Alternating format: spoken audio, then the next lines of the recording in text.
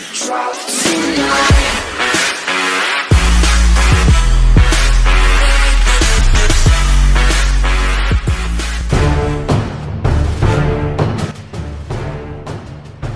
In October 2017, we had our first taste of VW's new T-Roc SUV and we saw that it was good.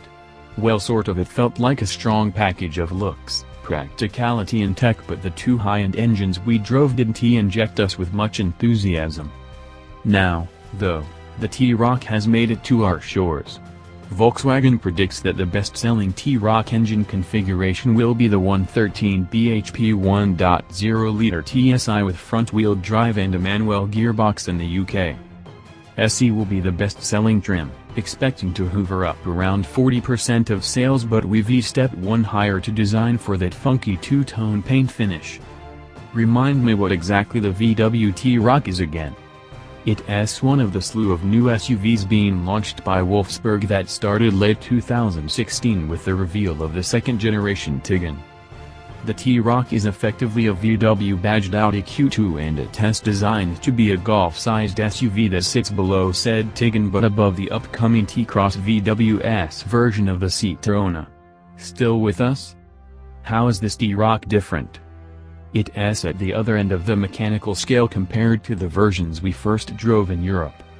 The 1.0-liter TSI with 114 bhp is the cheapest and least powerful engine you can get, reaching 62 miles per hour in a smidge over 10 seconds, and there's no heavy 4-motion all-wheel drive or DSG automatic gearbox here.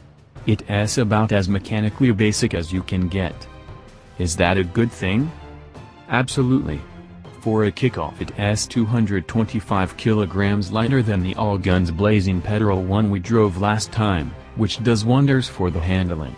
The T-Roc is still no SUV like the press bump suggests it is, but it feels much sprightlier from behind the wheel. Turning is livelier and there's plenty of grip even in wintry conditions. The design trim S17-inch wheels with generous tire sidewalls improve the ride from bearable to pliant, too. All of the controls are light, and there's little in the way of driver engagement, but it's incredibly easy to drive, which will make plenty of potential buyers happy. The TSI engine is a peach, 114 bhp doesn't sound like a huge amount in a crossover, but it's just right. It's a perfectly suitable engine for those who will be using it to potter around town or the suburban landscape. Does it still have the colorful interior? It does indeed. You're still privy to a couple of different seat trims on SE, but if you want maximum color choice, the design trim we have here gives you the whole suite of personalization options, like our chicken color in a yellow finish.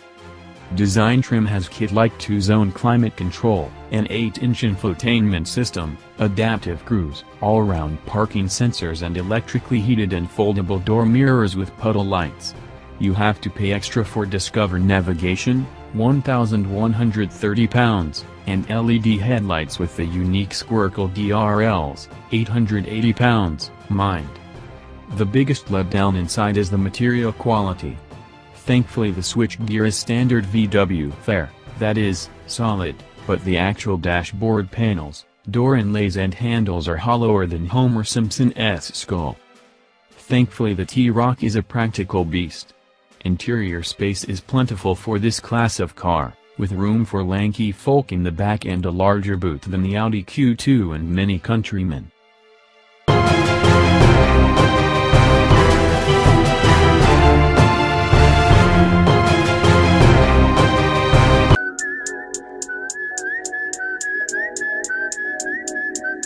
Rob Stone, 2 damn phones, Babylon's came.